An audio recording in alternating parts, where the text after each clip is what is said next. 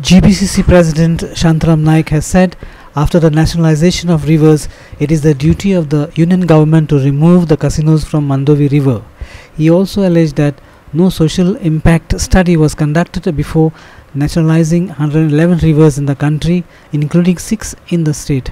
Shantaram was speaking to reporters after launching by-election campaign for the Panji seat of Congress candidate Girish Cholankar on Sunday.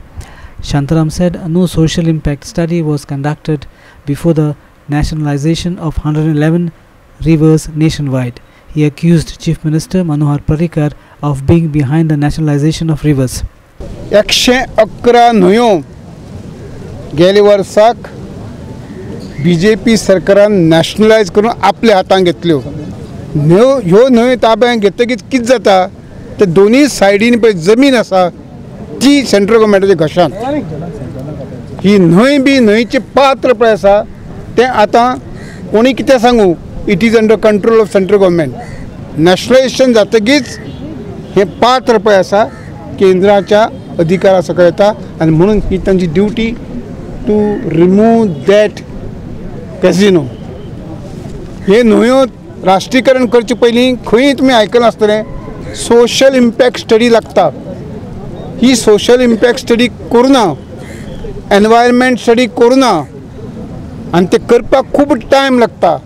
इतलें कसं आसतना social impact करनासतना environment study करनासतना एक दिसांत त्यो 111 न्हंयो स गोंयच्यो राष्ट्रीयकरण केलें. जेन्ना कॅबिनेट डिसिजन घेतलें तेन्ना म्हाका दिसना तेन्ना मुख्यमंत्री लक्ष्मीकांत पार्सेकाराक कितें तरी खबर आशिल्लें तें. हें सगळें पर्रीकार गायड करतालो.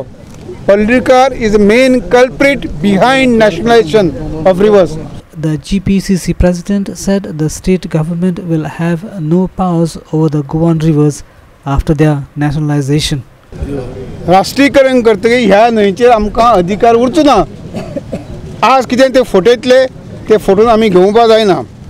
सॅटेलायट पोर्ट बांदपाचो गेलो, कितली एकर जमीन मागली थंय. तांणी सगळ्यांनी गांवच्या लोकांनी आजूबाजू गांवच्यांनी ओपोज केले.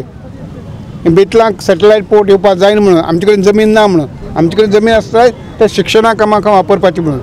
म्हणटकीच ही चिकाना वन बाय वन ते केलें ताणें. डिफेन्स एक्सपोजिशन आमी ओपोज केलें. बाबू कोळकारान पुढाकार घेतलो आनी आतां तो परत सांगता डिफेन्स एक्सपोजिशन आमी करतले म्हणून. Our video journalist Viraj Kamath in Panji.